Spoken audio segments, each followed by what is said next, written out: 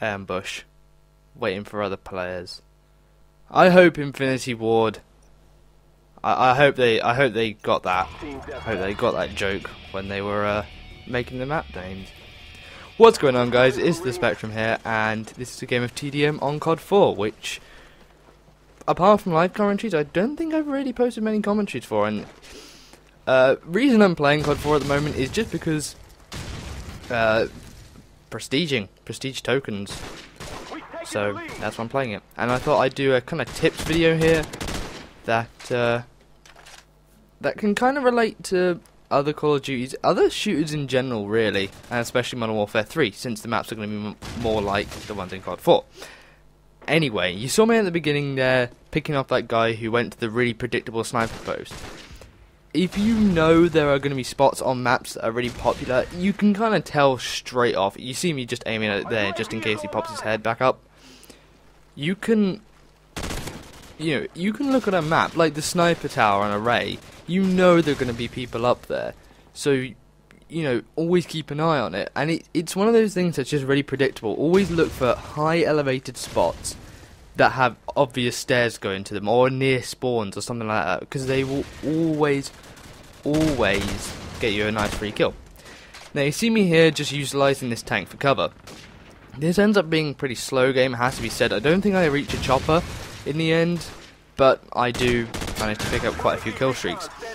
You see me here, like I said, using the tank for cover. Reason being is that I like using that tank there because it has cover to the side, cover in front. You can kind of angle your body to make sure that you don't get shot from any angles you don't want to. That moment back there, it's annoying. I was in mid-sentence when it happened, but that guy came around with his M16 and I wasn't quite sure whether it was pure luck. He actually gets me again here, has to be said. Pick up a guy there. I wasn't quite sure whether it was pure luck or pure skill.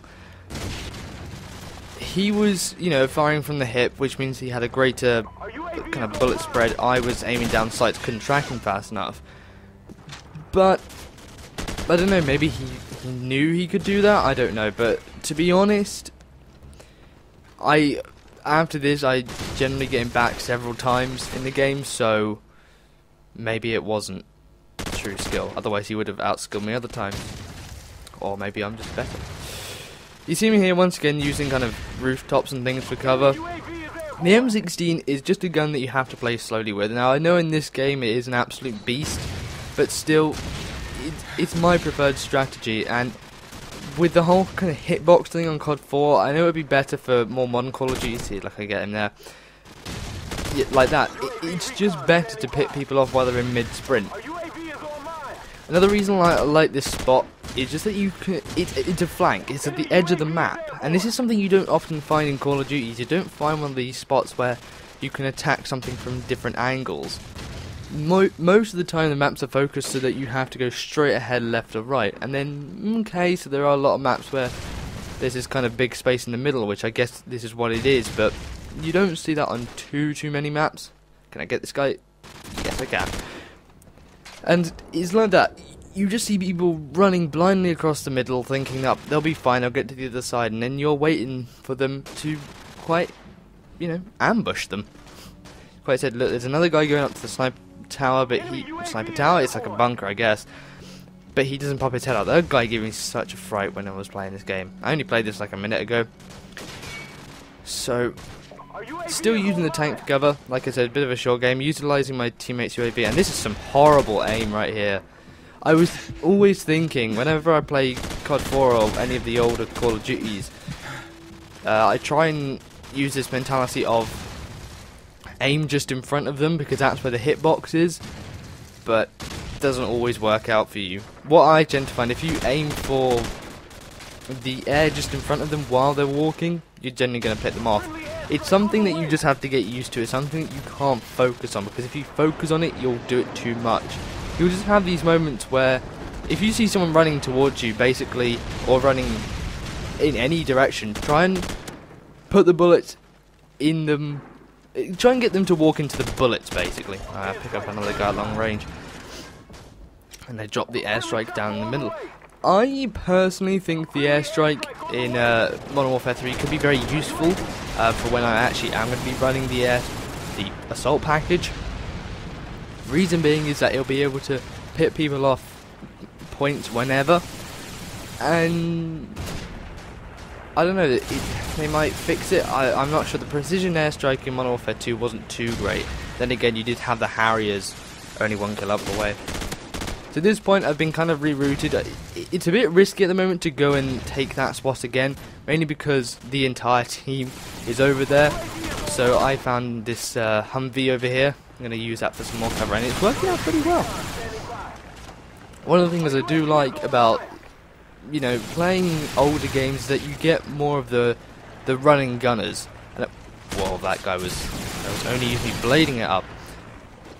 Yeah, you get these running gunners who don't play as smart as they should do, and don't necessarily have a great connection, so they often just run into you who is waiting to, again, ambush them. So that's something I do like, but obviously you can't just live in the past forever, and you have to get up and play whatever Call of Duty is modern. And since Black Ops is nearly out, then I don't really feel guilty for not playing anymore. If that makes any sense, which it doesn't, because I can't phrase sentences well. No, anyway.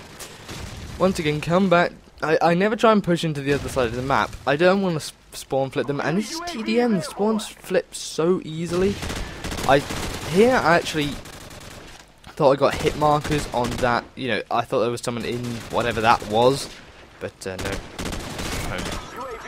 That was one of those moments where you just feel like, you tried to get me by pulling off some fancy stuff, and it didn't work.